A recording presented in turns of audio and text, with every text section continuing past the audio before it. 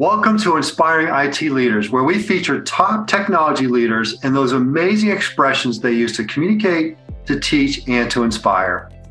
I'm Dan Roberts, your host of this series of 5-minute, high-impact micro videos. I am beyond excited to shine the light on the top digital and business leaders who are standout communicators. In this episode, we're once again featuring David Quirke, a 4-time CIO who is now the Executive Vice President and CIO of Inova Health System. His incredible Davidisms are shaped by his people-first, business-first leadership philosophies. So let's listen in and learn more from David Quirke. One of the things that we focus a lot in healthcare technology, but applies to many industries, is how we connect our team members, every single team member, to the work. And the work is not the network, the work is not the data center, it's not the help desk. It's the work that your organization does. In our case, we help people stay healthy, and we help people at the worst times, and we help save lives. So in our industry, we connect every single team member to patient care, and how we help save lives, be it indirectly, sometimes more directly. But the work that we do is not about keeping a network up. It's not about the best cybersecurity, although those things are important. The real work is the impact we have on the 3 or 4 million people that we help keep healthy in our community, and making sure that every team member feels connected to that work and connected to the outcome is the real value.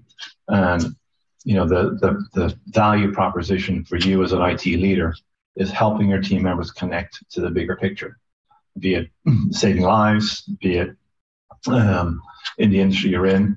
But that's the work, connecting your team members to the actual, the real work, or the broader work. And that helps them feel more connected to your organization, your industry, and their role. They feel much more valued in their role than just keeping a network up. Then, well, it's really important, but there's a bigger story. And if you can connect your team members to the bigger story, your retention goes up, your ability to attract and retain talent goes up, your quality of your talent goes up, and people's commitment to your organization goes up. And it's much more valuable to connect those team members to the real work. And as I mentioned, in our case, it's saving lives, keeping people healthy. But the same applies to just about any industry. You've got to connect your team members to the broader work and make sure they feel valued and appreciated in the broader picture of what we do. Such great teaching there. It makes me think Liz Wiseman, great author, her latest book is about impact players. Right. And in her research, she found that a lot of burnout today is not what we think it is. A lot of burnout is because people don't feel like they're having impact. Mm-hmm. Gosh, I got to believe all those people on your team at Inova Health showing up today, knowing they're fixing people, helping people get healthier, saving lives. That's a pretty good impact. Sure. We had a